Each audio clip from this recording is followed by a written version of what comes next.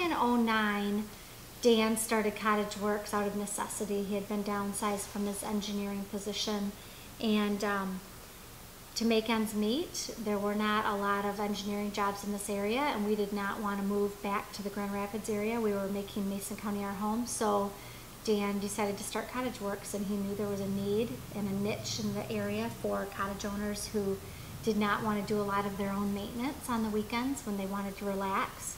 So Dan picked up that piece, and we've grown from '09 to now where we started this retail shop. It's been 1 month exactly, and we've beat all of our expectations. Our primary services include property maintenance, such as putting docks in, taking them out in the fall, winterizing the cottages to close up for the winter, cottage watch, taking care of people's cottages all winter while they're in Florida or Arizona. My husband does all kinds of building projects, construction. He's got his builder's license. So really anything that a cottage owner needs, from power washing a deck to washing windows to building a big barn, he will handle for the cottage owner.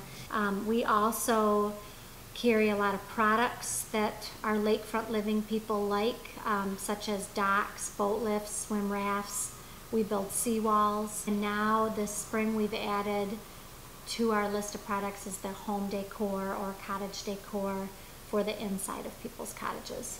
We have all kinds of Adirondack chairs, the polywood furniture that will last for a lifetime in all vibrant and traditional colors, dining room sets, Adirondack lounge chairs, side tables.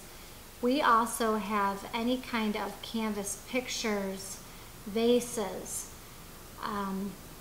scarves, anything that would be great gift ideas for someone that lives in a lake community such as ours. Our primary goal is to provide the ultimate peace of mind for homeowners so that they can maximize their time up north, enjoying their cottage, sitting back, enjoying their lakefront.